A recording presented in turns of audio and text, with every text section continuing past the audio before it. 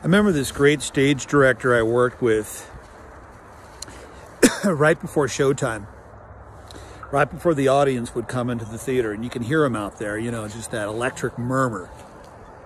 He would have the actors stand on the lip of the stage and look out over to the empty seats, and he would ask us, the ensemble, how do you want them to feel by the end of this play?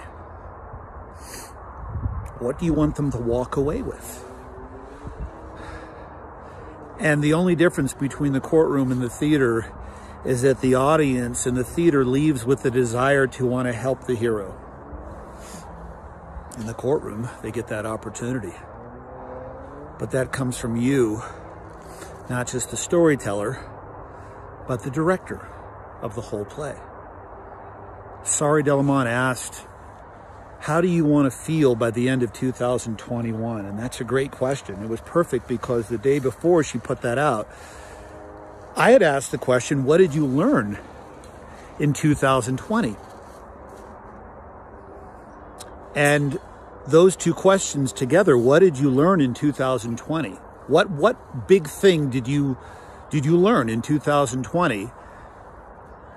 With the companion piece question of, by the end of 2021, how do you want to feel? I could look at what I learned as a great gift. Good or bad, it's a gift to be able to apply to what it is I want to feel from this lesson, from this place of growth. Do I want to feel more of it? To me, that's called the greater story. And this was a core question asked with inmates years ago. What is your greater story? Once I asked them the question, if you could save a life with this story, would it be worth it? And nobody has ever said no, because it's not about you. That's an example of the greater story. And the feelings you ultimately want to feel by the end of this play is hope, joy, strength, fear, sure, certainly beneath that story that you want to change the listener's thoughts to in the courtroom. Fear, certainly, but what have we learned?